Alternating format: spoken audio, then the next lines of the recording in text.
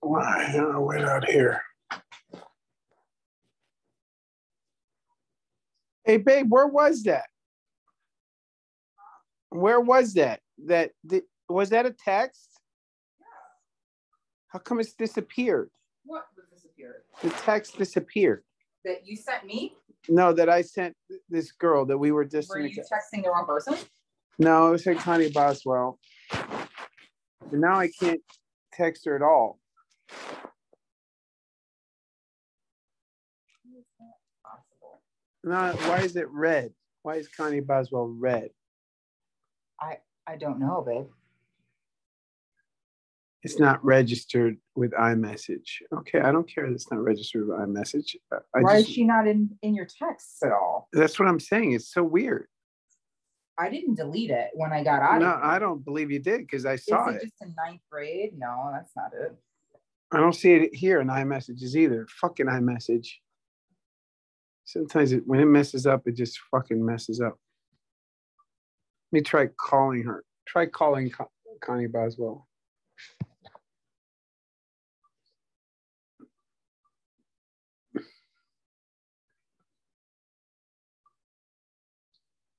I need to get iron infusions. My iron is very, very, very, very low. Oh, okay. That explains it. Yeah. That explains it.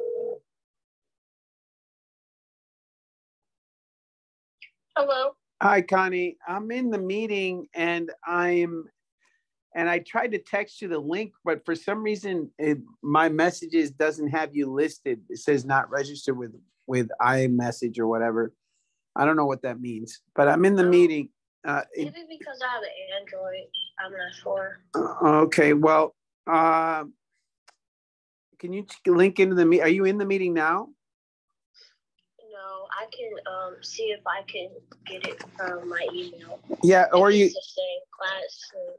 Yeah, I think it is. I think you can get into Schoology and click on the class link. You can do that as well. Okay. Either way. All right. See if you can do it now before you leave, while my wife's here, because I don't like talking to kids on the phone or on the weekends, you know. Okay. So go ahead.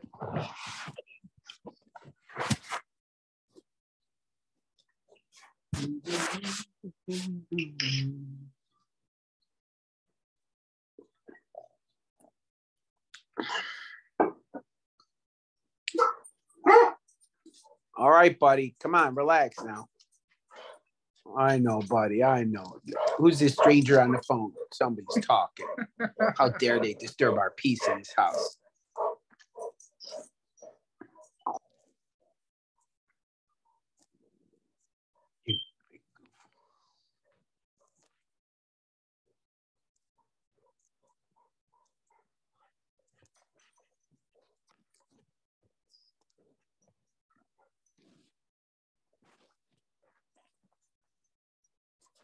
Yeah, sorry about yesterday. I'll have to admit to you, I played video games all night, and then I was not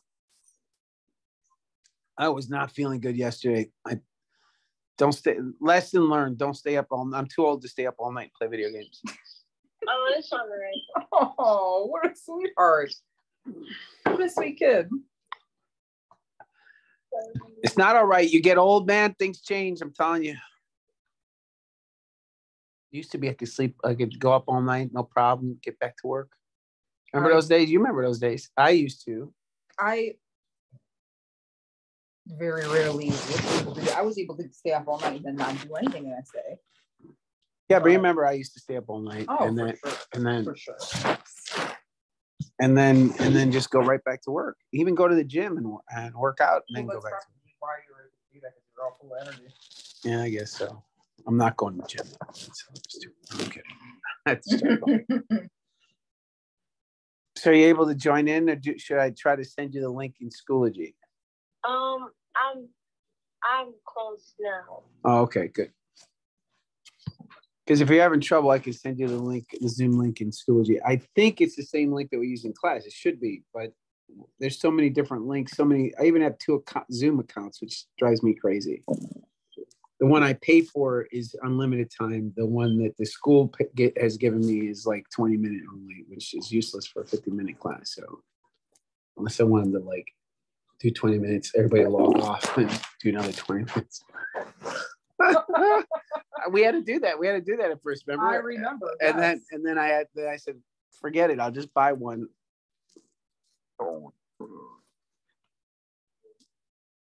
Okay, I'm joining now. Okay, good. So I'm the only one so far in this one.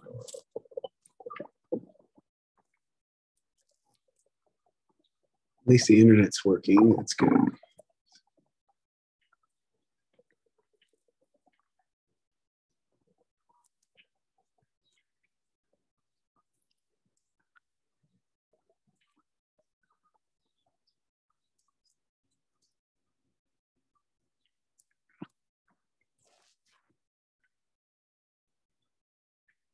Is my hair combed? No, it's not. I did try to comb it. It's not. There's not much hair left to comb. This problem. So thin, frail.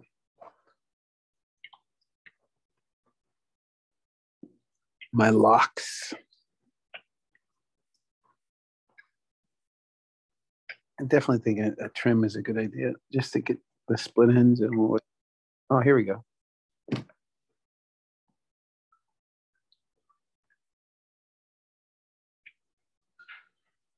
Are you there, Con? Are we here? We're ready to go. It's loading. All right, I'm gonna. Oh, here we go. Oh, I got it. I'm gonna hang out so we don't get feedback. Okay. Oh no. All right. Did it give you a recording thing? What did I do? I think I did something. All right, start your video because I hate talking to people without a camera.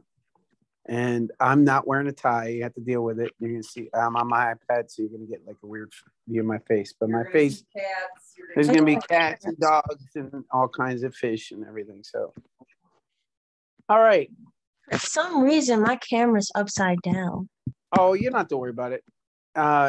You might want to be able to share a screen.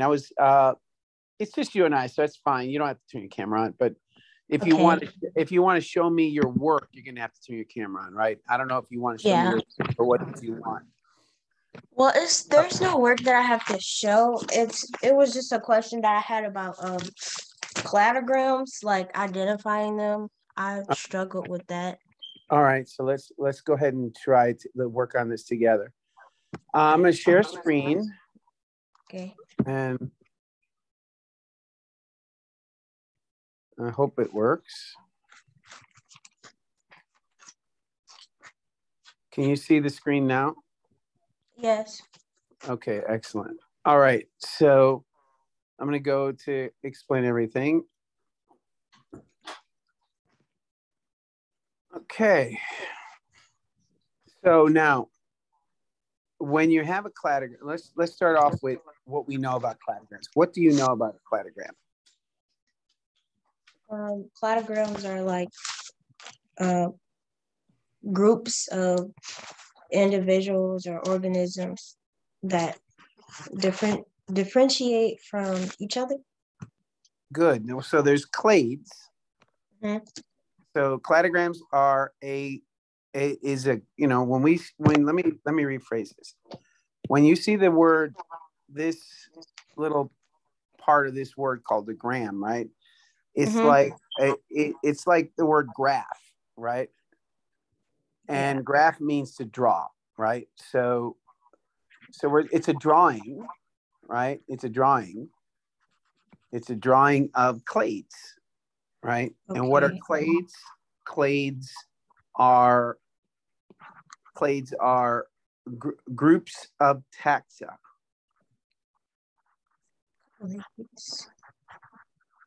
All right, so they're groups of taxa. And what are taxa? Taxa are those like species or genuses or whatever, right? So taxa are not individuals, but smaller groups. So group taxa are groups of like organisms. And the examples of that are species or genus or families. Like we could put dinosaurs on there. We can call anything a taxa. That's where the word taxidermy comes from, right? Dermy meaning the skin, and taxa means that taking a species and just taking the skin and preserving it. So that's what taxidermy is. So taxa just means group of like organisms. All right? Okay. All right.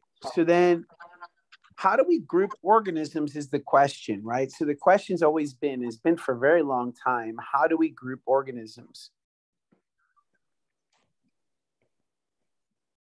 And up to probably, the early 1800s, up to early 1800s, it really wasn't a systematic way, right? It was just some expert thinking that they could just group things together because they had fur, or gee, they had feathers, or gee, they swam in the ocean, which led to a lot of mistakes, right? And we talked about that, like whales being classified as fish and a mushroom classified as a plant. That's because they didn't know better. And that's fine. And as we learned, we changed the groups. And that's fair. But it didn't really give us a lot of information, right? So we came up with a better system. I say we, I mean humans. Obviously, I didn't do this, but they're humans. Humans, as scientists, came up with a better system, and that's a system that's based on commonalities. Things we're grouping them by what the answer to how do we group them is by what we share with them, or what they share with each other, I should say. What they share with each other.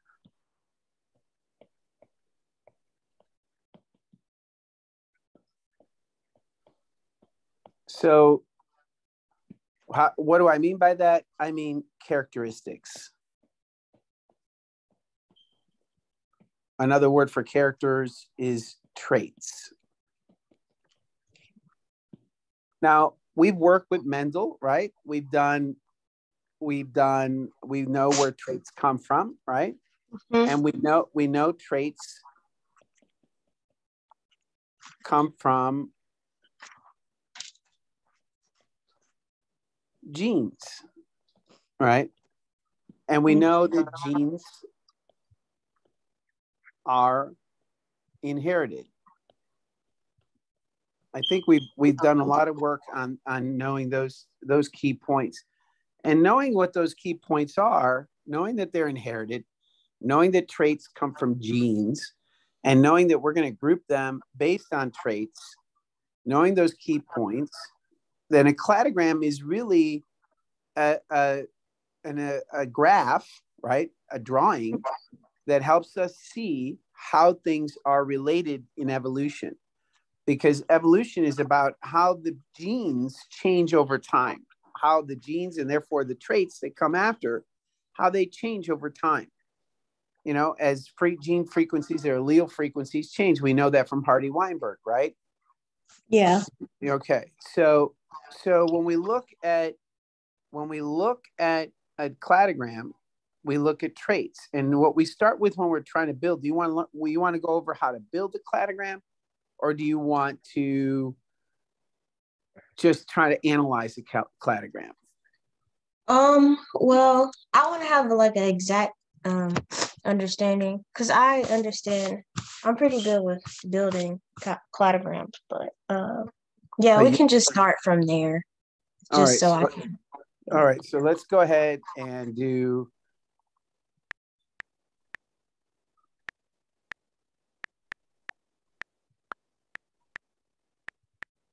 Let's just do a random cladogram activity that we find on the internet, and see if I can find. Here's a good one. Looks like it's a good one. I don't know if it's any good, but we'll give it a shot. See if I can I open it? Can I download it? I don't know. Let me open it in. It's weird because there we go. Insert. All right, it inserted it. So let's go ahead and do this activity then. Okay. All right. What is a cladogram? All right, we already went through that, right? Oh, so can you like zoom in a little bit? Is that zoomed in enough? Mm-hmm. All right. All right. So the first thing we do when we're trying to find, like, these are your taxa, right? So they don't label it, but I'm going to go ahead and put a label on it. These are called taxa. So these are groups, right? So there's worms. There's all kinds of different species of worms, right? So there's not one species of worm, but most worms share, you know, they're segmented. In this case, not all worms are segmented, but let's just say that worms don't have legs, right? They don't have antenna, they don't have wings. But spiders, we know they have 8 legs, right? They have compound eyes, all that. Carpenter ants, we know they have 6 legs. Houseflies, we know they have wings. Dragonflies, they have wings. All right. So we know what these have, and this is a very simple activity. You can get into all kinds of details, and this is very simple. I don't want to I don't want you to misinterpret stuff. For instance, ants, we're going to say they don't have wings, but actually they do during certain phases of their lives. All insects do, but when they have,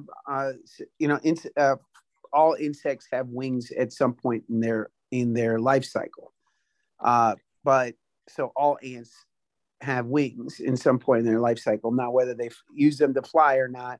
For instance, when ants, when they swarm, when they're moving to another area, they'll have wings and they'll fly somewhere else. Have you ever seen flying ants? Yes, I have. Okay, so we know that they do have wings at some point in their life cycle. Yeah. Spiders are arachnids. Arachnids,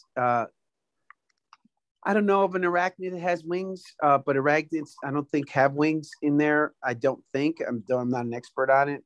Dragonflies, obviously, and houseflies have wings. But we're going to say they don't have wings for the sake of this cladogram, just as an example, okay? Okay. All right. So worms. So these are groups of organisms, as I just said. There's all kinds of different kinds of worms, all kinds of different kinds of spiders. Carpenter ants are actually a specific species. Houseflies are specific species of fly, and dragonfly, as you know, there are several species of dragonfly. All right. So let's go ahead and just do the cladogram. So worms. Do the worms have cells? Yes. So, I should say that the whole point is to take these taxa and compare their characters. So we have to list it. The first step is to list the characters. So they have cells, check. You know, why don't we do it like we did in class? And 1 means they have it, and 0 means they don't. So Okay. one, they have cells. Spiders, do they have cells? Yes. Well, all life, as we've defined it, has Have cells. cells. So Yeah. they all have cells. Okay. Do worms have legs? No. No. Okay. Do spiders have legs? Yes. Mm-hmm. Carpenter ants? Yes. Houseflies and dragonflies? Yes. So they have them. All right. Do worms have antenna? No, I don't believe they do. No, that's right. Do spiders? No. I don't think so. Do ants? Yes. And so do houseflies and dragonflies. And wings. Do worms have wings? No. And spiders? No. Ants? Yes. Well, we said they're not gonna for this case. Oh, okay. Okay. All right. And dragonflies do, and houseflies. Yes. I wonder if dragonflies have antenna. I don't know if they do or not. Let me check. Oh, and if I'm sniffling, a lot, that's because my sinuses are really acting up because it's spring. Oh yeah, I know about. I take Flonase every night, kid. I know about allergies, flies, and at school the dust gets me all. So one benefit of wearing a mask at school, dragonflies.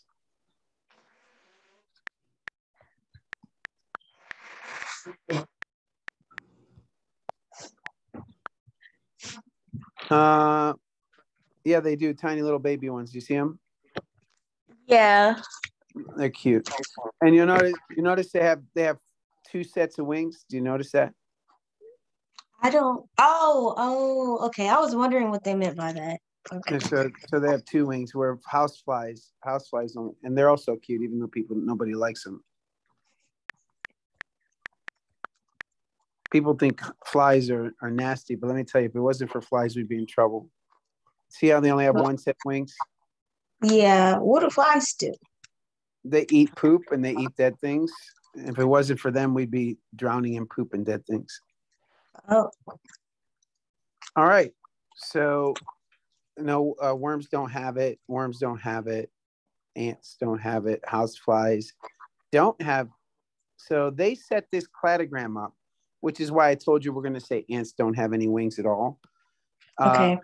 So they set this cladogram up so that it's easy, right? Not all cladograms are as easy. You have to actually decipher it and kind of take it apart. But this example is a good, simple example of how to do a cladogram, which is why I thought it was a good one. I think I've done this before with a class. All right, so based on this matrix, let's create a cladogram.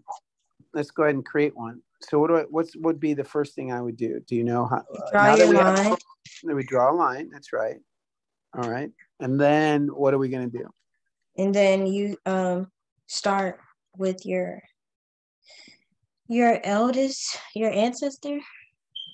Okay, so which we start with an out group. So some group that doesn't have that has, well, so we don't have an out group in this particular example. We would have to pick an out group. So we can pick anything really. But the problem is that they chose this one thing that has cells. So that's kind of, but we could say multicellular. So we could pick an out group. Instead of saying cells, you could say multi, right? Mm-hmm. All right. So multicellular. And so everything here is multicellular. So you could pick something like a protist, right? Wait. Remember a protozoan, right? So we can add a column here and say amoeba. We'll just call them protists. Out group and in group. So an out group is just something you're comparing it to, something that doesn't have it's not part of this discussion, right? So it's what it is. What it is like, okay, well, we're going to have some common ancestor with this group, but it's long before our first trait. It has none of the traits that we're looking at. So Okay. Protist is not multicellular, right? So so at some point along the line, we had, I'm going to put the traits in green. We had cells multicellular come up.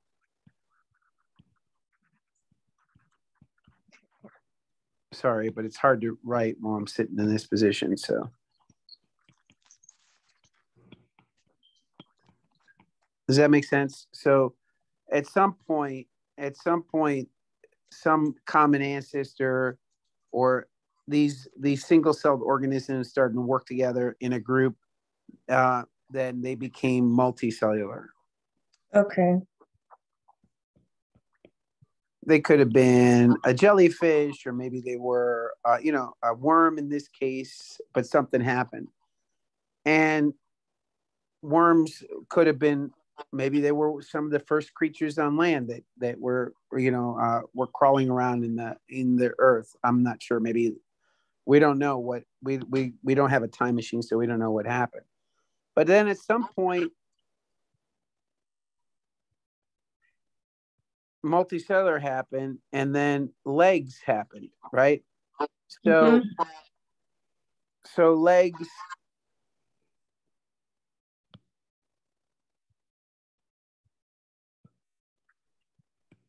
so at this point here,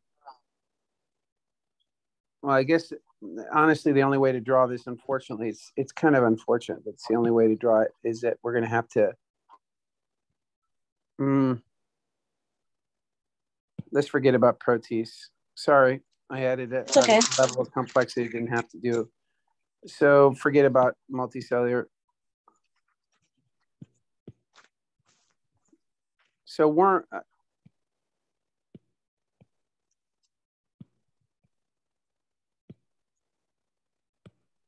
so at this point, after this point here, everything has legs. So over here is worms. Does that make sense? Because they don't have legs. So as you're reading it, these are the older ones, and this is a trait in this direction. So at some point, there was some common ancestor with worms, right? The worms went off in one direction, and they developed all kinds of different characteristics. And there's all kinds of species of worms. There's segmented worms, unsegmented worms, tube, all kinds of different. There's a whole worm branch of life. Okay, but then another branch took off in this direction, and that had everything that came after this trait. That's after this trait. They all had legs. Okay, is that fair? Okay, so when we're reading this, you see this is legs. So everything that we're reading from left to right, always reading from left to right. Everything after this has legs. Here, this branch, none of these have legs, right? Why? How do I know that? There's no character little mark that says it has legs on the drawing. Does that make sense? Yes. Okay. So now we have legs. So worms are off our chart. So what I like to do is I like to take that worm off. I like to put a line through it or check next to it or something. So worms are done. So the next creature has legs. The next trait we're looking at is which organism has the next most shares the most in common with the organisms that are left, but still is different, right? So which one of these is different? So of these five, or of these four, spiders, carpenter ants, houseflies, and dragonfly, which one of these is different? Look, of these four, which one of these is different? The most different. The most different. Dragonfly. Oh, I see. Because as all of them, I see where your point. Which one of these? Let's count their similarities. This has up to this point, not including worms. This spider has the number 2. All of these have at least 3. Do you see that? Have at least 3. So which one of these share the most number of characters? Let's put it that way. I'm confused. All right, so look at the numbers. The ones mean they have those characters, right? Is that correct? All right, so spiders, all four of these have at least two that share, right? They share cells and they share legs. These three share antenna as well, but spiders don't share any of the other traits. Do you see that? Yeah. So I see your point. Oh, Yeah. I was looking the other way. No, that's fine. You're. It's how I phrased it. Unfortunately, it's hard to phrase this in a way that's understandable. That's why questions are so important. So two spiders share two characters with all the rest of these. Worms only share one character, cells. So cells are over here. So that's why I wanted to put protease. That's why I wanted to put a protease out here and say protease are, I didn't want to, I just decided that it would be too confusing because down here would be multicellular. So they have some common ancestor with protease, but then they became multicellular and off went worms. And then we started getting legs and everything on this line here from now on has legs. The worms don't, and neither do protease because they're on the left. So now which one of these four remaining ones, spiders, carpenter ants, houseflies, and dragonflies, share the most number of characters? The way I like to do them is I like to give them numbers. So what we have here is they only have the number one. Spiders have two traits in common. Carpenter ants have three traits. Houseflies share four traits.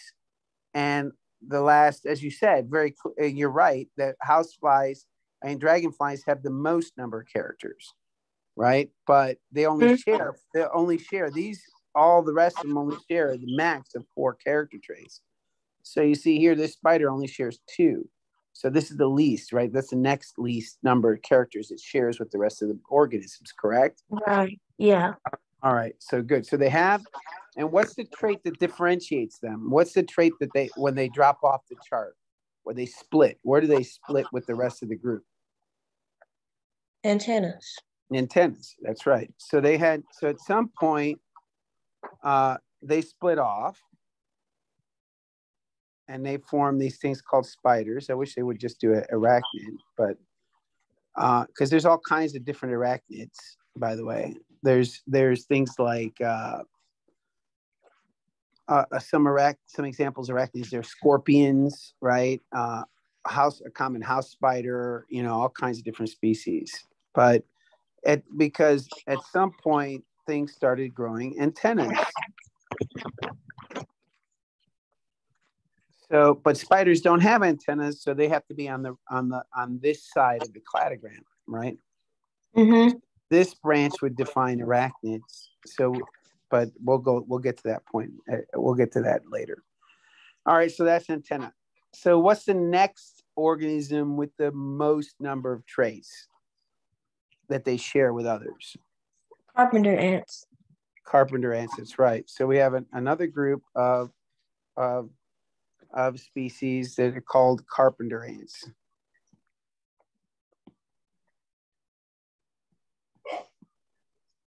And again, there's all kinds of different ants, right? There's fire ants. There are all kinds of different ants, and carpenter ants are one of them. And they now, what's the next trait that separates carpenter ants from the rest of these? Or the text on this chart. Wings. Wings, that's right. By the way, I keep drawing these branches up, but of course they can go in either direction. I can go down as well. There's no rule against that. You can twist this tree around. They can swivel around these things called nodes. By the way, when I say nodes, I mean these little red dots are called nodes. And these nodes are common ancestors. So every time a two branches split off, there's some kind of common ancestor that those organisms had. And if you everywhere around there, you're going to be able to find traits that they shared with the other individuals in that clade. So, all right. So houseflies. So the nodes sorry to cut you off. So the nodes are like other organisms that share common traits They with are, the original one. yeah, that's right. These are the common ancestor. This is the common ancestor between houseflies and everything that comes after it. This one is a common ancestor between carpenter ants and everything that came after it. Not this stuff. Okay. These creatures here. Oh, what did I just do? I can't undo it. No. I can't believe I just did that. Luckily, I wrote it down. Well, luckily I drew it so I can redraw it. But it still sucks. Oh, wait, can I undo it? Okay. All right. So, yeah, proteus, multicellular legs. So this is a common ancestor with everything here and everything to the right. Here and everything to the right is they share this all the traits, right? But you notice this creature here is a common ancestor for everything to the right. They all share all the traits, right? Up until when they split off. So this one has all the traits up to this point. Yes, please. But they don't have the antenna. They don't share wings, but they share everything up to this point, if that makes sense. Okay. So that's a common ancestor that they had. So they share all the traits up to that point. So this common ancestor here, if I numbered them, and I numbered them, let's see, 1, 2, 3, 4. Common ancestor 1, 2, 3, and 4. Common ancestor 2 shares legs, multicellularness, right? But it does not share antenna and wings with everything because this guy did not have antenna or wings. This common ancestor shares antenna, legs, multicellular, but doesn't have wings. This common ancestor had wings, antenna, legs, multicellular. Do you see how that goes? But then doesn't have the next trait that evolved over time. Does that make sense? Yes. Okay, so these common ancestors are something that we can look back to and say, wow, we got these traits from this, great whatever. Hold on, the TV started. Remote controllers. Yeah, we were watching this really sad story, or the beautiful story, really, on about Barbara in Cincinnati who cuts hair for free for kids with autism. Oh. Anyway, so there's houseflies, there's carpenter ants, spiders, and worms, and so we got that so far that much of the cladogram. And then now dragonfly. Where are we going to put dragonfly? Well, we could put it here at the end, or we could draw another branch, whatever. It really doesn't matter how you draw it, whether you draw it at the end or you branch it off again, but we could put dragonfly here. Okay. And what is the character that differentiated dragonflies from houseflies? 2 sets of wings. 2 sets of wings.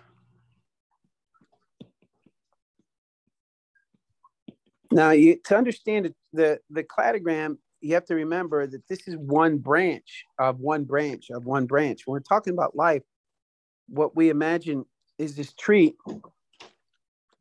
really big tree that has all kinds of branches, and those branches have branches, and those branch, it's just like a tree, right? They keep branching off as groups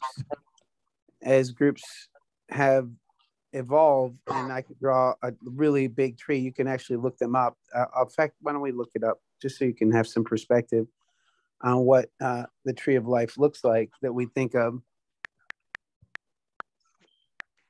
There's really some pretty cool stuff on the internet where you can go. They have some really neat resources.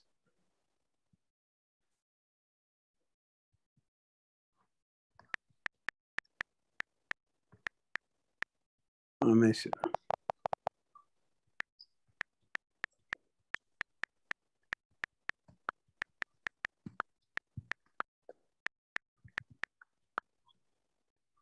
So we can actually see how really complicated, look how complex this tree of life is, right? So we could actually see if I don't want to show a video. I want to see the actual picture of it. There you go. So you see, this is millions of years ago. Do you see that? Yeah. And we see how complicated, starting from bacteria all the way. I can't point at this, so let me see if I can copy it to add the photos, and then go back and just to look at it. And you don't have to know it or anything crazy like that. It just is a good.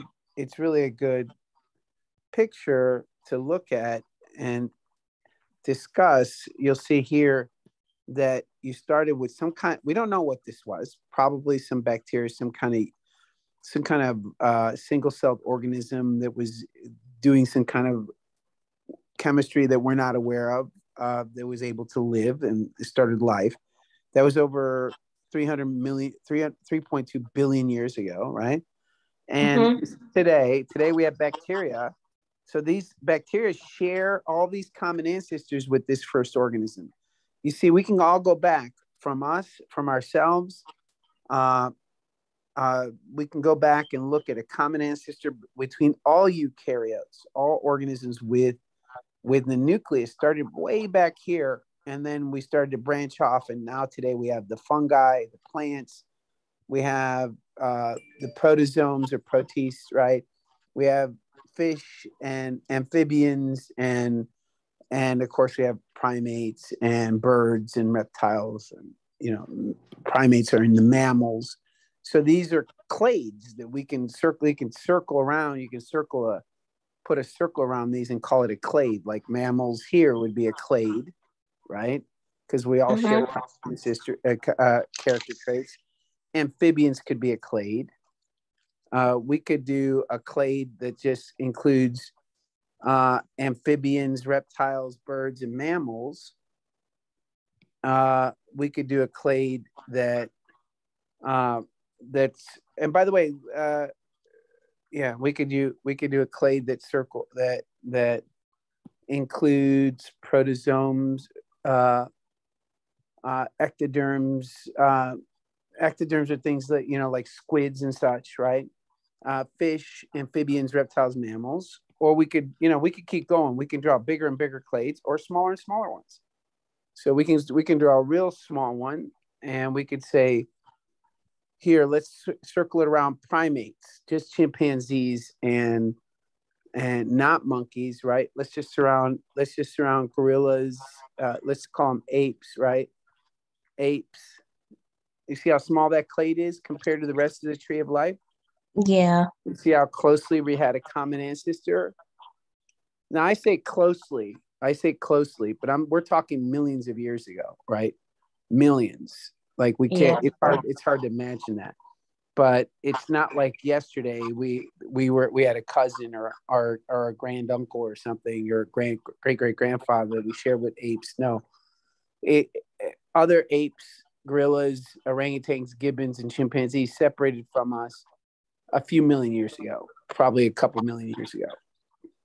So, anyways, that would be the kind of tree that we would get if we kept doing what we're just doing with thousands of different traits. And of course, we'd add DNA evidence and all that, right? So let's go ahead and analyze. Now that we've drawn one, let's go ahead and analyze it. According to your cladogram, which two species are most closely related? Worms and spiders, or worms and ants? Let's go back and look. Worms and spiders, or worms and ants? Worms and spiders. Worms and spiders, right? Because they're more closely related. They share the most common ancestors. Yeah. Most common traits, and therefore the most common ancestor. Worms and spiders. And now, according to your cladogram, what species are dragonflies most closely related to? Let's go back again. Housefly. Housefly. Why? They share the most number of traits.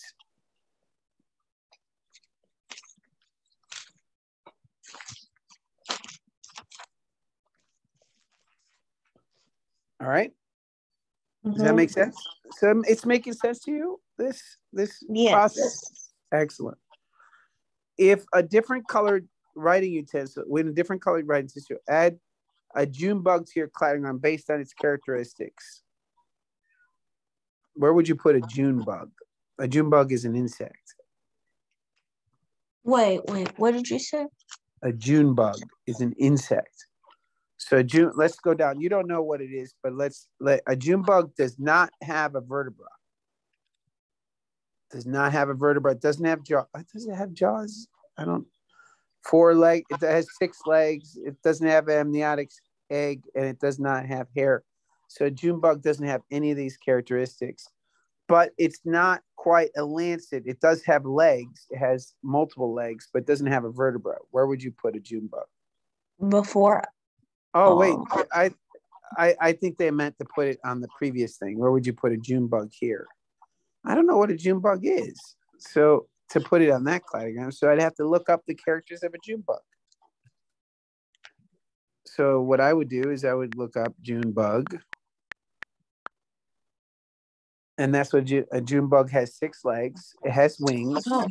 It has wings. It's a beetle. So it has wings. It has 2 sets. I don't know. Does it have 2 or 4 sets?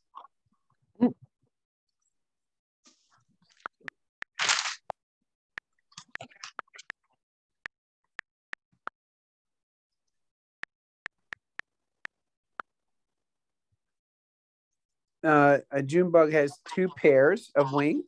So if we go back and we put in our where would we put a June bug, since it has 2 sets of wings, it has antenna, it has legs, and has cells? Where would we put a June bug? It's not a dragonfly. Yeah, it would be over here, like somewhere around here, right? It's not a dragonfly, right? It's a beetle, but it does have 2 sets of wings. So which are which one's most closely related to dragonfly? According to this cladogram, it would be a June bug, right? Because they share that common ancestor right here that had all the character. This common ancestor had all the characters to the left, but does not, these somehow, some trait that we don't know about separates dragonflies from June bugs. Does that make sense? With the nodes. Mm-hmm. Okay. With the nodes, you said for like using a spider as an example, they have everything in common going towards the right. But with the June bug, to the left. No, everything to the left. So this spider has everything to the left, has all the characters to the left, right? But they share a common ancestor with everything to the right. You see, this is the common ancestor. All right, so let me be clear on that. Yeah, I think I was unclear. All right, so this common ancestor means that this common ancestor is shared with all the organisms to the right. Everything to the right. This common ancestor is shared with them. What this means is that everything from this common ancestor to the left, all the traits, everything shares. So everything to this common ancestor and everything to the right has legs. And they're multicellular. Okay? Mm-hmm. But to the right, you have new character traits that spiders don't share with them. We don't know all the other characters that made all these splits, but we know antenna is one of the causes of the split. So everything to the right has antenna, but the common ancestor and the spider and the worms and anything to the left of the antenna, they don't have that trait. Does that make sense? Yes. All right. So it's excellent. See, this is what we need. We need questions so we can clarify. All right. All right. Does that make sense so far? Yes. And out groups are like the most recent, and in groups are like the most distant. It's the most distant. It's the one that doesn't have any of the traits. So here's a good out group. It's something. Notice a lancet is a group of organisms that don't have vertebral columns. They don't have jaws. They don't have 4 walking legs. They don't have amniotic egg, and they don't have hair. That's why I wanted to put Protist as an outgroup, because it doesn't have multicellularness. It doesn't have antenna, wings, or anything. I didn't like that they put cells, because everything has cells. We need an outgroup. We need one group that would have zeros all the way down. So this is their outgroup. That wasn't on the chart, but Protist doesn't have any of them, but worms have all of them. So worms is the first split from the group. So here, worms would be the start of in group. right, exactly. Good. I love that. I love the way you just said that. I've never heard it said that way, but that's right. Now, when we look here in a different colored writing test at Junebug we just did, what trait separates lamp in this chart? What trait separates lampreys from tuna on this diagram? There's lamprey, there's tuna. What trait separates? Jaws. Excellent. So it would be jaws. You see, you got this. Mm-hmm. So jaws. What separates a salamander from a turtle? Amniotic egg. Amniotic egg. Amniotic egg.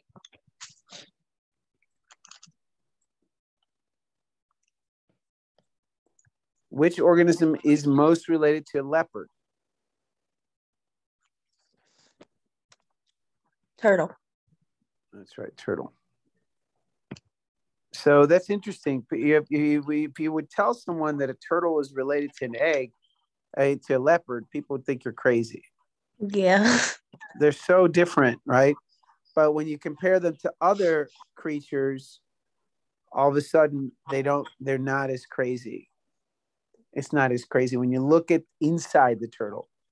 That's what we as human beings, we look at the outside and we look at just a few characters and we make a decision. We just make this decision because that's how our brains work and it makes sense, right? We can't possibly open up everything and investigate everything. We'd go insane. So we have to just kind of group things as we go. That's how, but we run into trouble, race is an example of that trouble. We look at people and we classify them but we do that all the time. Like that's what we do as human beings. It gives us an advantage. It allows us to survive. But if we don't use our brains for more than that, if we're lazy and we don't use our brains and we don't look deeper into it, then we end up making really big mistakes. So, like I said in class, race is one of those things where we look at a few character traits and we don't look any deeper and we see the differences, but we don't really see the commonalities. And so when we look at turtles and leopards, they actually share all these character traits. It's only hair on this tree. There are more differences, obviously, but it's only hair that separates them. Now we're only using 1, 2, 3, 4, 5, right? 5 character traits, pretty much the same in the other tree we made. But can you imagine how good a tree we can make if we use tens of thousands of character traits, including what they eat, where they poop, where they live? Like we could start to really get a good idea about what this tree looks like if we use all those character traits. And of course, we can't do it by hand. We have computers that can analyze the commonalities. So we have these actually supercomputers that look at thousands of strands, of billions and billions of nucleotide sequences, DNA and RNA, proteins. We put in there as well where they live, the fossil record. Like you could put in just so many different factors. And what we find is some really good idea of how evolution, who shared what common ancestor. All right, which organism's DNA differs the most from the leopard? Which one has the most different DNA? Are we including the in groups or are we like considering the out group? That's a good question. Another excellent question. Wow, that's deep. Yeah, you're going to have to just go ahead and just include, because of the way they phrase the question, include all of everything on the tree, which has it the most difference. Well, then it will be the out group. That's right, the out group. Excellent.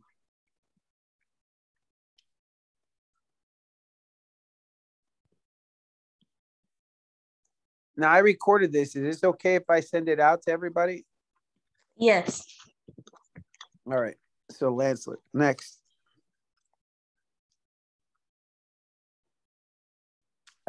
Use the following cladogram to answer the questions below.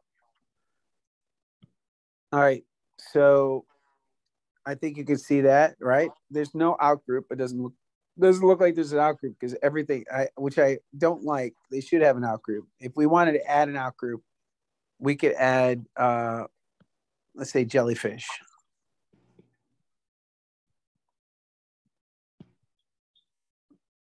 And jellyfish, why jellyfish? Because jellyfish don't have a vertebra. They don't have a backbone, right? So that's what I would do is add, so this is our out group. We use an out group to compare the rest of the organisms to it, right? So that way we can keep ourselves honest.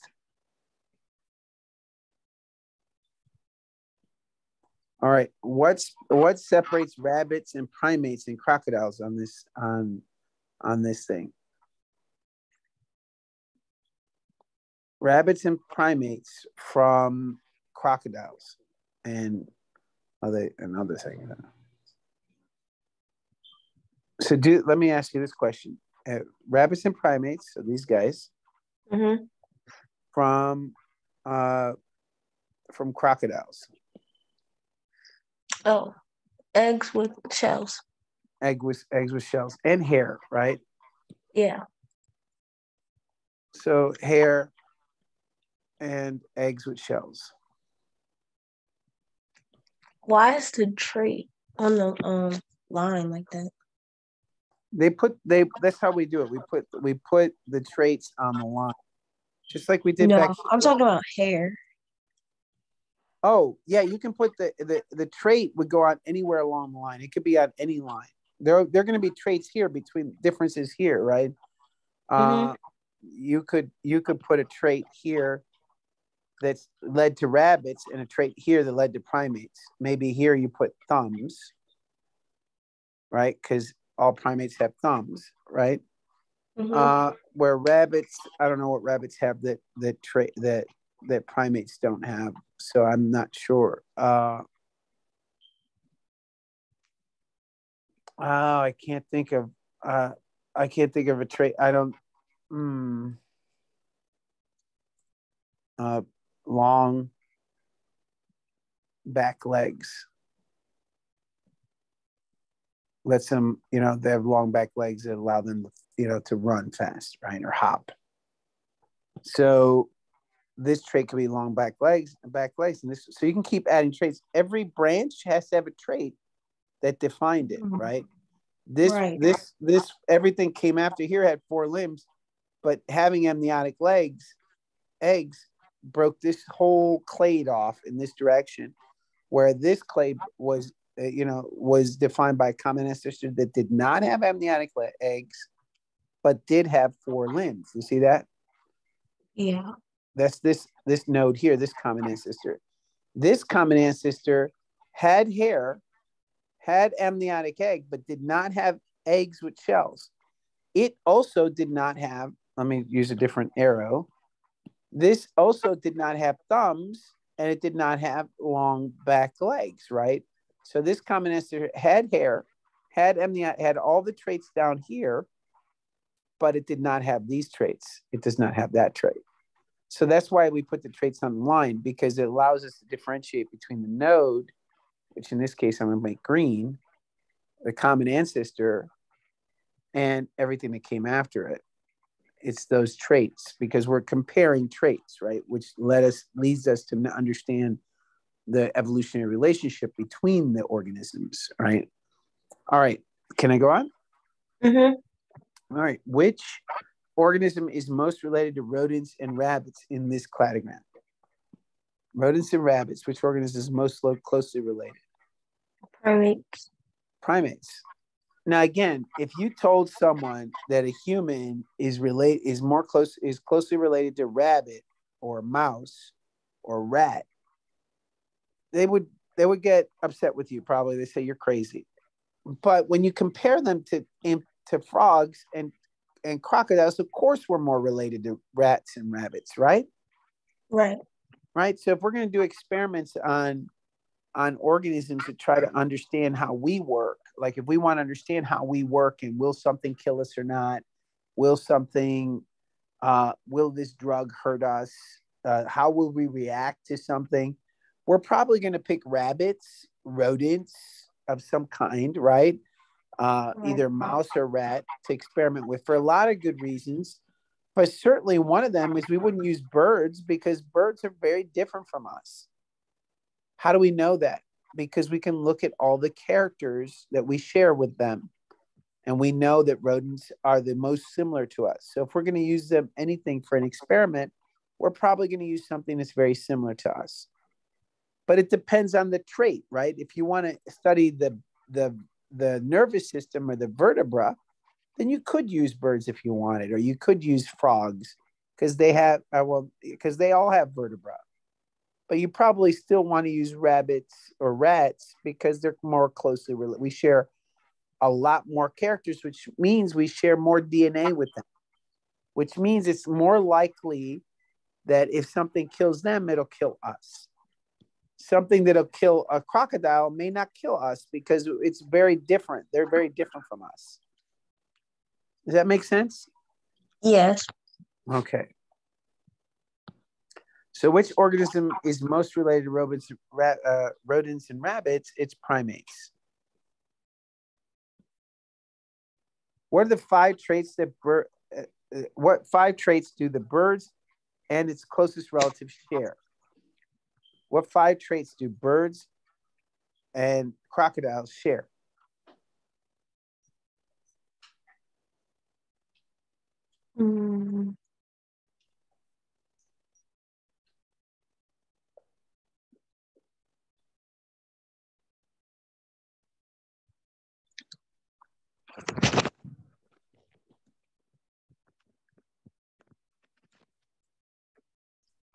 It doesn't tell us. What is it? Yes, it does. When you read the cladogram, what are the traits that both crocodiles and birds have in common, but they don't share? So 5 traits. What does that mean? If they have in common, it came where? Oh, wait. Okay, I was reading it wrong. Okay. Eggs with shells. Right.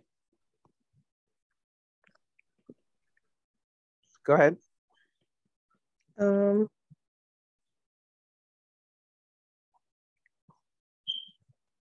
Vertebrae. That's right. Probably better to go in order. When you're doing this on a test, it's always a good idea to kind of do something like, vertebrae, check. Does that say 4 limbs or legs? 4 limbs. That's right. 4 legs or limbs. Yeah, 4 limbs. They say 4 limbs because for a bird, they don't have 4 legs. They have 2 legs and 2 wings, right? But they're both limbs. Oh, okay. In fact, they're very close to us. I'll show you in a minute. But what's another 2 traits that they share?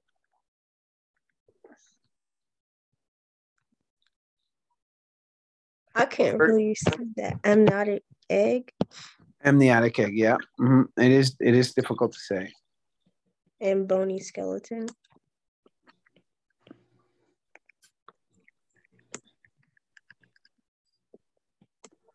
You might ask, well, why? What do you mean bony skeleton? Why not? Well, it turns out that sharks have cartilage. They don't have bones at all.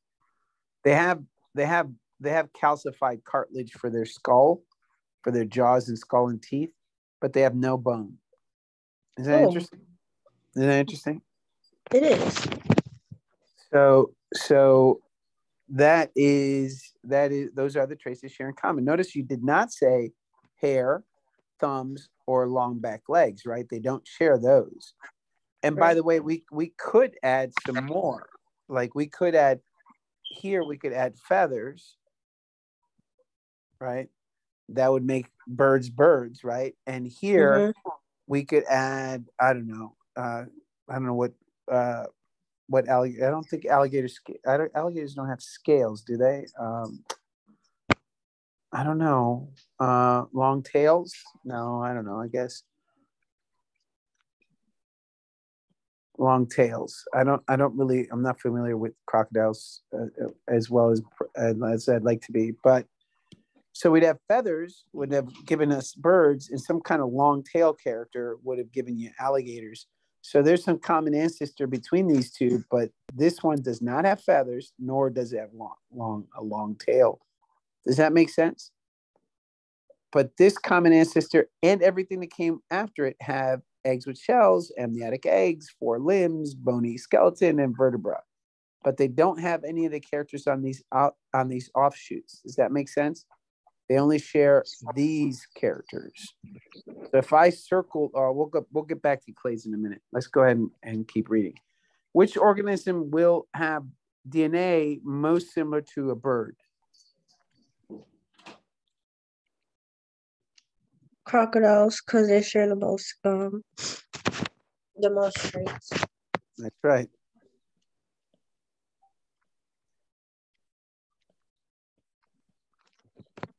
Excellent. And which organism's DNA will differ the most from the birds? Include the one we added. Jellyfish. Jellyfish, that's right. Why? Because they're the one that shares the least traits.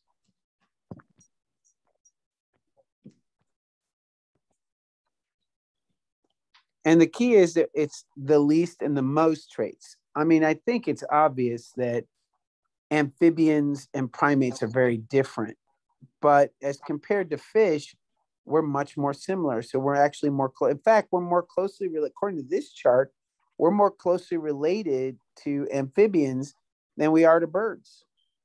Isn't that interesting?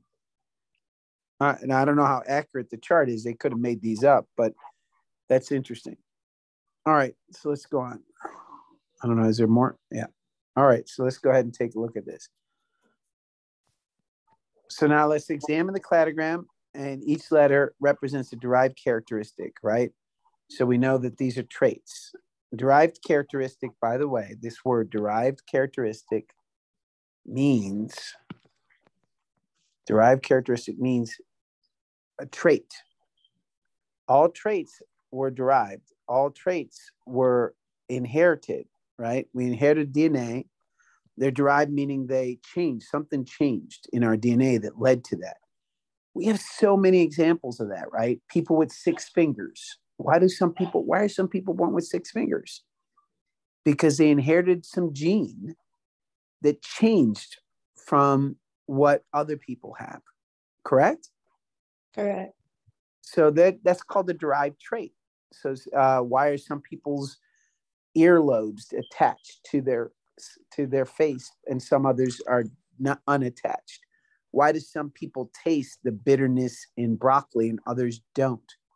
Because of some trait that evolved, that mutated, some mutation that stayed in the population that was inherited, right? So we call those traits, okay? It's called the derived characteristic. Okay. So here we have each letter represents a trait. We know that. We would, in the previous charts, we would put a little slash, right? And we would put the name of it. But here they're just putting letters. Okay.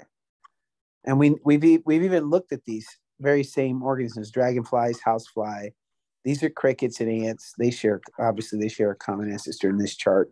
Then you have arachnids, and then you have this worm, just like we had talked about earlier. All right, match the letter to its characteristic. Where do you think wings come into place? Where would you put wings if you're going to put it on this cladogram?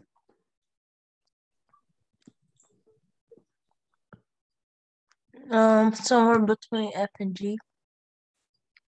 No, it has to be F. The characters, these characters go. They have to be either A, B, C, D, E, F, G, or H. Oh, okay.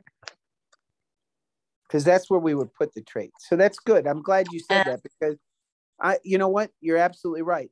They could have asked you to do that. They could have said, so these are points along the evolution, common ancestor. These are common ancestors, and that's what you're thinking. That's what your brain's thinking, because we call those nodes, right? And And that's what you were thinking. And if these are common ancestors, where would you put the traits? Somewhere between F and G is correct. But no, what they're saying is that these aren't nodes. These are just places along the line where these traits would go. So if it helps you visualize this, it would be, we're trying to fill these in. Excuse me, I'm so sorry to interrupt. But may I interrupt for a moment? Yeah, what is it, babe?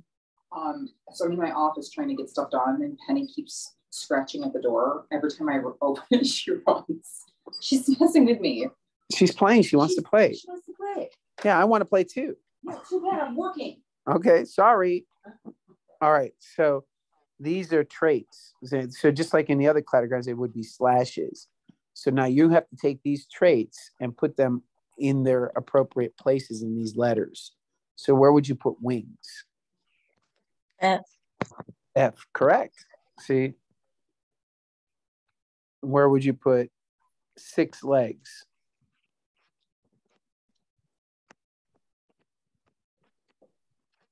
B. Well, count the legs on that spider.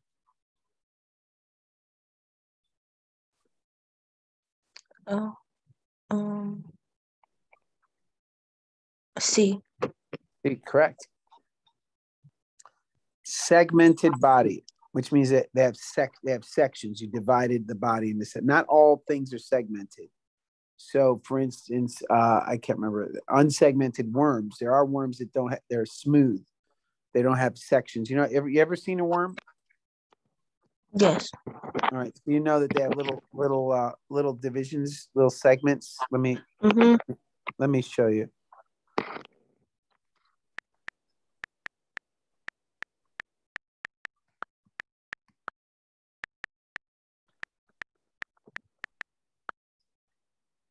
So we can take a look at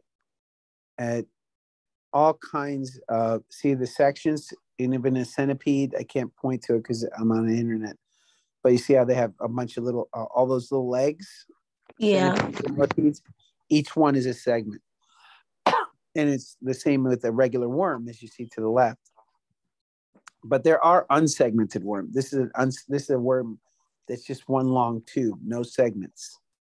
So we're used to the segments here. See, we're used to these kinds of segments. These are the worms we're used to seeing. And you see that each segment has its own little section with all the same kinds of organs. Does that make sense?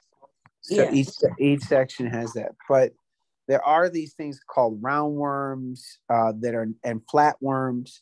The roundworms don't have sections. You can't see it because it's blurry, but they don't have sections. They're smooth. And flatworms don't have sections. They're flat, right? But segmented worms are what are the first organisms that we know of that have sections. Okay, they have segments. All right. So segmented body, where would we put those? A. A is correct. So if we wanted to put an out group, we could put roundworms, right? Down here. We could have roundworms down here. That would be our out group. Double set of wings. First time you see 4 wings instead of just 2. G. And that's kind of cool to think that dragonflies and butterflies have a common ancestor, right? Yeah. Versus houseflies only have 2 wings.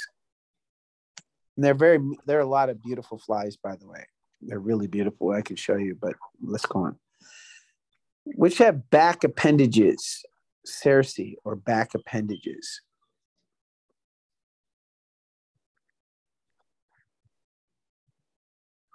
Would it be? I'm not even sure what that means. E? Let's look it up. I'm not even sure what that is, to be honest. I probably should know, but I apologize. I don't know. I'm kind of curious. These things. Not that guy. That guy's, I guess, a soccer player. But look, do you see the things on? There's his head on the left, and or its head on the left, and it's on the back, on its very back end. It has these little things that stick out. They're You see, like a cricket has it. It kind of sticks out in the back. I don't know what they used it for. It looks like that one uses it to grab things. Kind of creepy. But anyways, which one of these have the back appendage? E. E, yeah. So what does that mean? That means that something between, I'm going to go ahead and do the common ancestors in purple and pink purple here. So that means that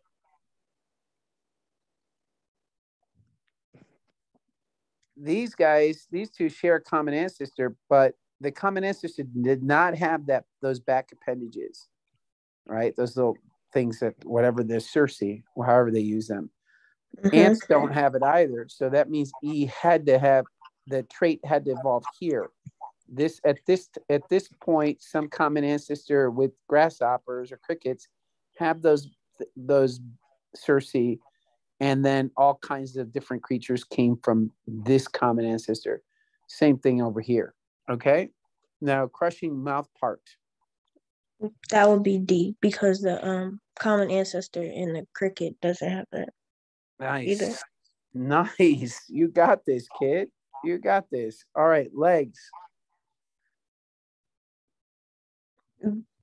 B. B, correct. And curly antenna. H. Nice. Aren't they pretty? Little curly. I every time I draw a butterfly, I forget to draw the little curly antenna. All right. A cladogram shows evolution of land plants. Now we're looking at land plants, as indicated by the fossil record. So now, up to now, we've just been looking at things we can see. Now we have to dig into the earth to find the fossils. And now we're going to go ahead and find these, put these in order, right? Based on the common characteristics. So here, angiosperms, they have seeds. It's kind of hard to read this drawing, but the line here would be here, right? And the line here would be, I don't even know what, my guess is that,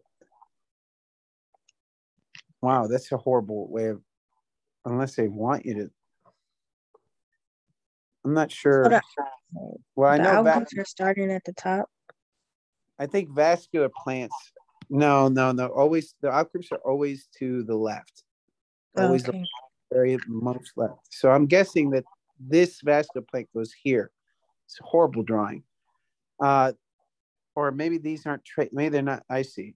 I think they're just saying that these guys here have seeds, right? Where I think they're saying that I think they're also saying that all of these are vascular plants here. In other words, they have xylem and phloem. They have things that are like our arteries and veins, right? All these have because so they're defining clades, it looks like, and they're not really they really should draw their lines, though. It's really confusing. No seeds. So these guys here have no seeds. So this is a whole clade of organisms that don't have seeds, where gymnosperms and angiosperms do have seeds. Mosses and ferns don't. They have spores. All right. So which discovery would challenge the validity of this cladogram? A large aquatic vascular plant about 200 million years old. So let's go down the list of what we're talking. This is a very difficult question, so I don't even think they'd ask you this in the course exam, but it's kind of interesting to look at it and test our knowledge. So this happened about 425 million years ago. This happened about 400 million years ago, and this happened about 300 million years ago, right? So when you're looking at these lines here, see the line, they're pointing to something. They're pointing at a spot on this cladogram that happened about 300 million years ago. This is pointing to a spot that's happened about 400 million years ago, 409 million years ago, and this happened about 425 million years ago. So they say the evolution of vascular tissue happened about 409 million years ago. Now they're saying which discovery would challenge the validity. That means how accurate or how true this is, okay, of what this cladogram is showing. So large aquatic, if they found a large aquatic vascular plant about 200 million years ago, well, 200 million years ago is earlier, so it means it's on this side of the tree, not this, because to the left it's older, right? To the right, it's younger. So large aquatic vascular plant about 200 million years ago, somewhere around here. Would that be something that would break, that would say this, that would make this tree wrong? Where did vascular plants start?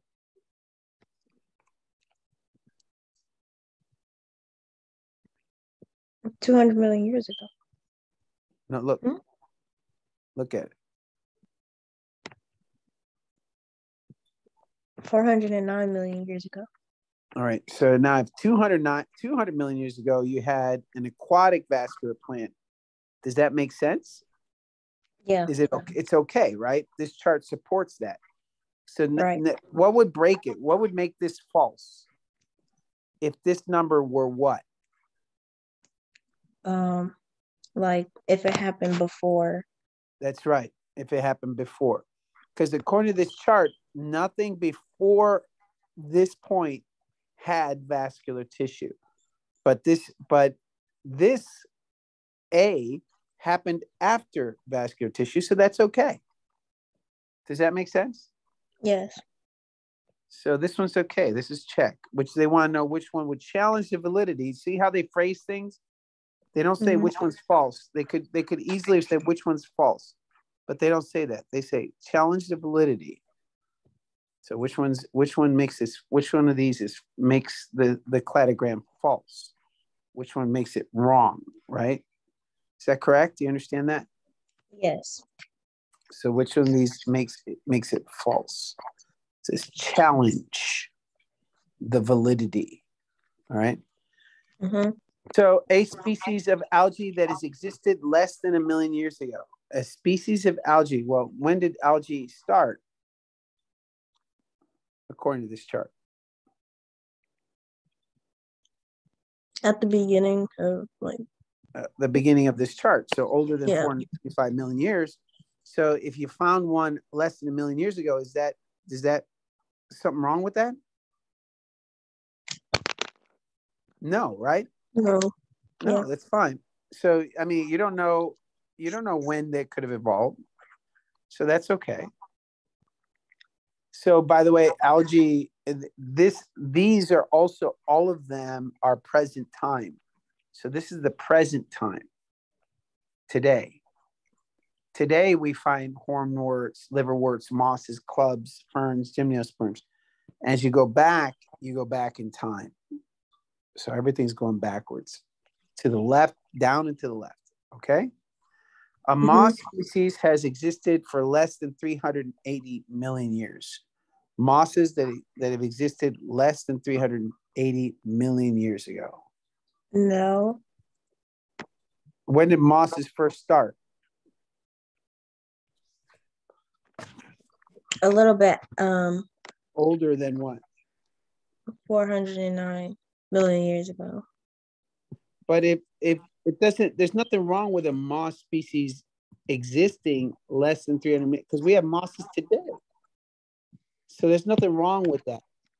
It's just that if they would have said the first moss species started 380 million years ago, then that would be a problem. That would be a problem. Oh, okay. You'd have to have mosses over here on this side of 380 million years ago.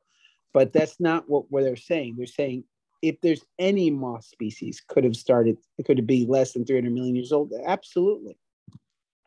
Okay. So this is hard.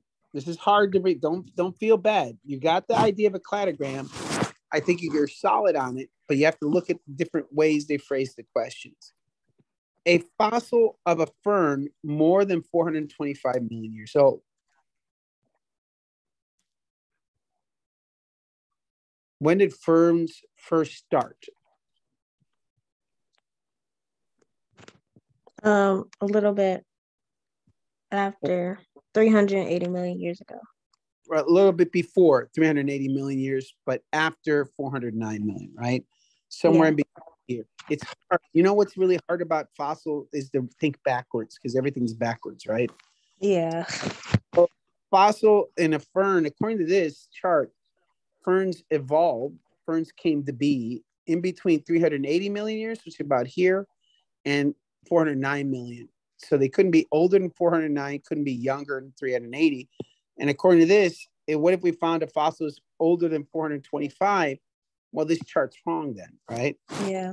All right, so this is the answer right here. D is the answer because we know ferns started in between this in between this time range, right? 380 and 409. Does that make sense? Yes. Okay. So that's here the problem is going to be the tricky language. It's very tricky. English can be very tricky. So you have to really think about what they're saying. All right. Ooh, DNA, RNA, what we talked about, that you can organize things in. And this is the last page. And I think you could get a question like this on the test. So let's look at a protein located in mitochondria of cells evolved in cellular respiration. Below is a table showing the amino acid sequence for cytochrome C in several organisms. So here's the amino acid sequence for cytochrome C, at least part of it. And here's the DNA sequence that led to RNA, that led to protein, right? This is the protein. So isoleucine, serine, asparagine, glycine, phenylalanine, isoleucine, leucine, et cetera, all the way across, just like the charts that we had used and we had done in class. And here's the DNA that you started with, and they give you a bunch of different, the same sequence, the same gene in different organisms. Obviously, these might be different. There might be a difference in them, and that difference could lead to a little bit of difference in the amino acid sequence. So you got to be careful. All right. So they want you, the more amino acids that an organism has in common, both type and order indicates the closer the relationship. The same is true for nucleotides. Compare the biochemical data above, which organism is most closely related to a lizard. So I'm gonna let you sit here and do this while I go to restroom. And I'd like you to analyze this, take a look at it, and tell me, which one do you think is most closely related to lizard? Okay. I'm gonna mute myself so you don't hear the dogs barking or anything, but I'm gonna be here, okay? Okay. I guess I can't mute myself. You're gonna have to listen to everything. All right.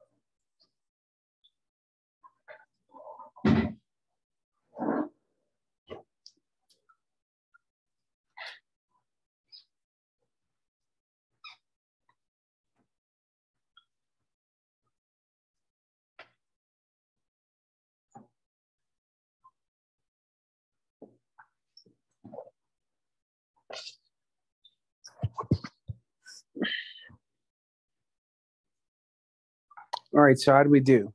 Is it confusing? Are you confused yet? I think it's, well, I know the ones that aren't amoeba, sponge, and cat are the ones that I crossed out. But it's between dolphin, shark, and kangaroo. Nice. Good job. So I'd like to do something that they don't ask you to do. But if we were going to organize these, right, by a lot of different ideas other than just cytochrome C, amoebas are protista, so they're single-celled organisms. I would say this is probably, if I were not using cytochrome C, okay, so amoeba would be the furthest away. Why would I say that? Because I'd say it was the furthest away because amoebas are very different from lizards, right? Yeah.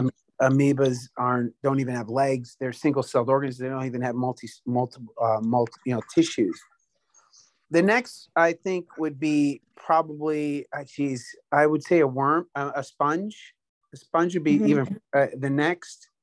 So if this were 1, 3, 4, 5, 6, 7, 8, this would be 8. This would be number 7. Would be a sponge. Then the next closest would be a 6. Then it could be dolphin, shark, or kangaroo. Is that what did you get that from just doing amino acid and DNA sequence? Yeah. So if I got a problem like this, because I know that evolution leads to a lot of different commonalities and a lot of differences, if I'm looking at a DNA sequence, I'm looking for similarities with things that at least have legs, right? And or limbs, right? So I would be looking, and if I were looking at the commonality between lizard and anything else here, I would probably put shark as number 5 away from. So the 3 most common are really quickly, just to make, because it's a multiple choice exam, I have limited time, right? I would want to choose lizard, dolphin, and kangaroo to look at those 3. So now let's go ahead and just do it just based on the art. Let's see if the DNA evidence backs it up. That doesn't always work, so you got to be careful. But let's see. Leucine, first position, leucine. Looks like these guys all have leucine as their first position. Gee, amoeba doesn't, and either does sponge, the 2 furthest away, right? Do you agree? Yes. So I can quickly X these out. These are done. These are not the most, because they asked me to compare which are the most closely related, right? So it's not going to be sponge or amoeba.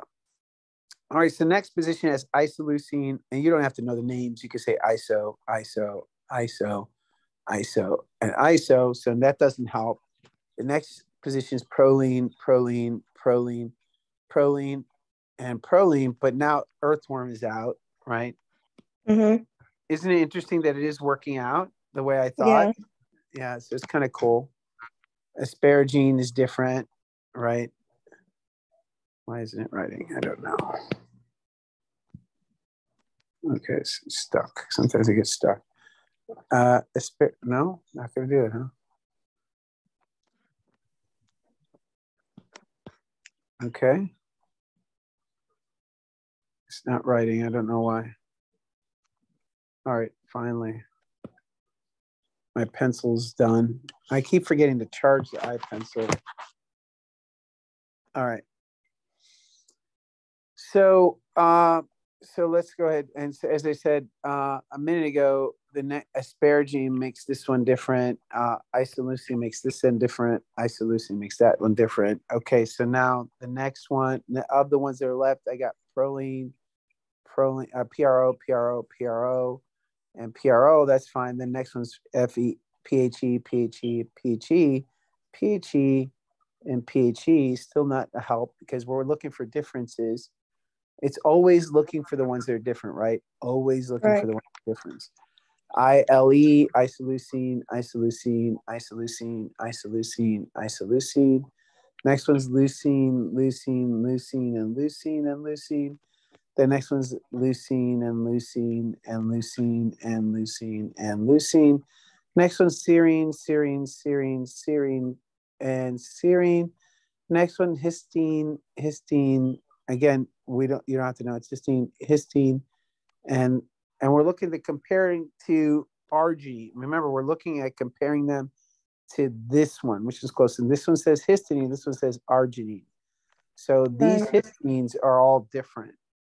So these histines, makes these guys more closely related to each other than they are to our winner, which is this one.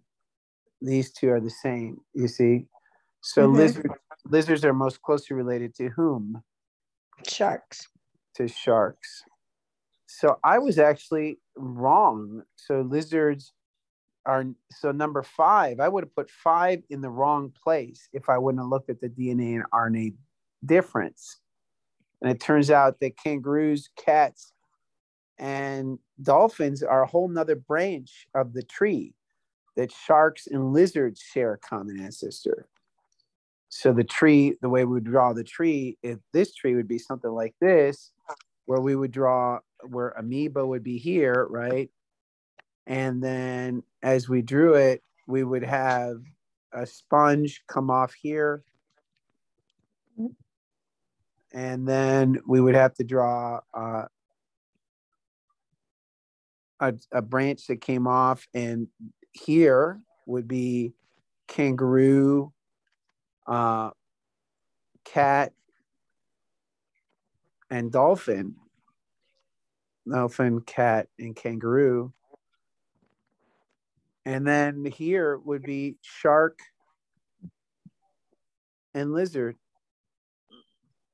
So these would share a common ancestor, different from these 3 and this one and this one. So I got close. By kind of rating them on my own and but I would have got it wrong if I just went by how things looked, right? Right. So I had to consider all the characters. So yeah, sharks and lizards, because they share all the arginine. I'm just gonna put arginine on the 1, 2, 3, 4. I'm sorry, 1, 2, 3, 4, 5, 6, 7, 8, 9, 10th position, 10th amino acid. All right, this is a quick note. In the 10th amino acid, there's arginine is present where the rest of them have histamine. All right. So again, that implies that they had a common ancestor which shared that gene, right? And these 3 had a common ancestor which shared that gene. All right. How do you think different amino acid sequences would affect the organs to explain your answer? Well, what would different amino acids change?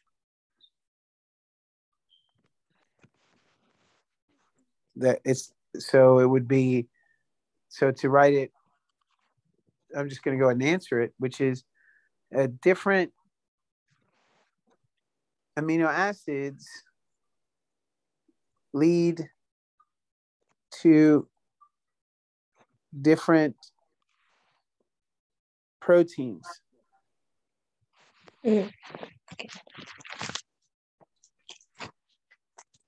Different proteins.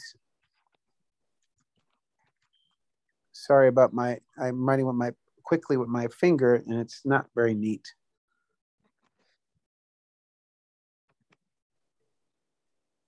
Proteins lead to different traits. Okay, so this difference in amino acid, the fact that they have arginine here versus the rest of these have histamine, that means their cytochrome Cs are going to be different. Now, does that mean they work better or worse? I don't know. I don't know what that means. It might not mean that there's much of a difference at all in function, but it could mean a difference in function, right? So different traits lead to different functions.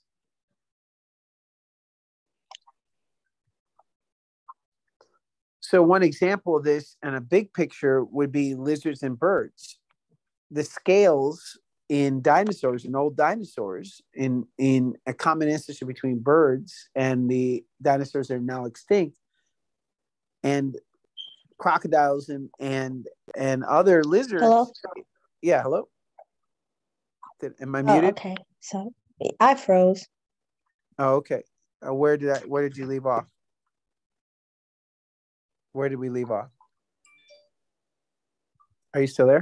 Just you answering the question. Okay, so bottom line, different amino acids lead to different proteins lead to different traits, and different traits lead to different functions. So when you talk about, like, for instance, the thought of feathers are adapted scales. They were scales like on a fish or on some lizards, right?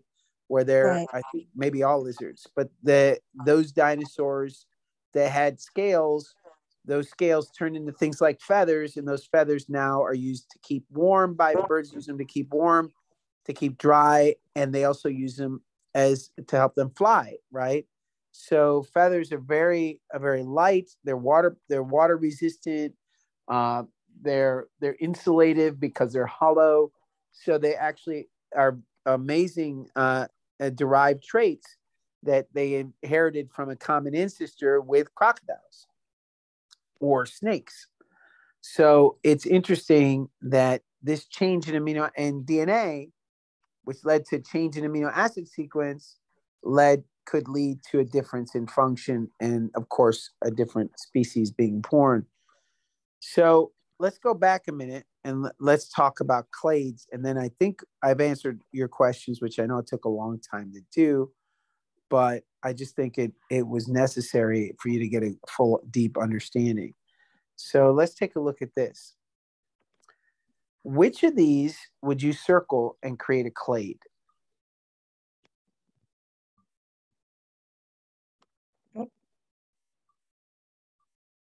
And your teacher, I'm sorry, which group were you in? Did you have student teachers come in and speak to you? Yes. Okay, so your teachers, your student teachers, or your teachers, they talk to you about monophyletic groups and polyphyletic groups, which is good. I think that's a really good thing to know.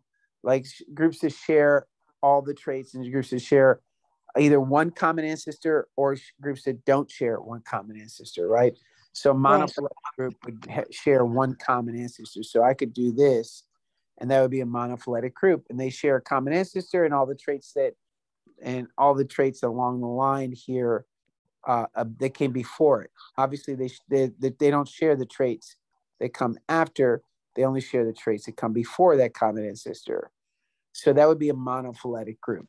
Or I could group them differently. I could group them sort of like, I could take like these two and circle these two, circle something like that, where they're not including a common ancestor, but they're kind of jumping around. They're skipping a couple common ancestors. You can do that too. But the idea of a clade is simply a group that share a common ancestor. They share an evolutionary relationship. So this would be a common ancestor. This would be a clade. We could call this clade here would, let me circle it. This clade here would be called an amniotic clade. So these are amniotes, creatures that have an amniotic egg. We could call these the tetrapod group, right? Groups that have four legs for walking. We could call these the jaw group, groups that have jaws.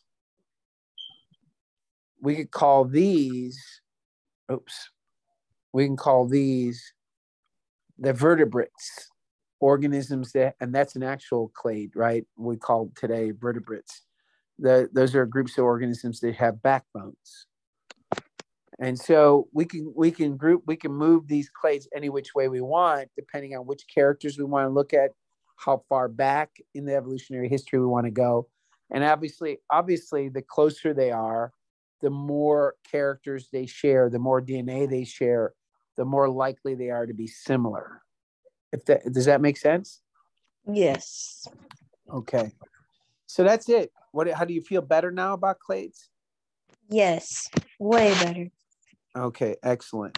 So if there's anything else you need, we can meet again tomorrow and every day this week. Whatever you need, just let me know. All right? Okay. All right, buddy. You have a good one. Okay, you too. Bye-bye.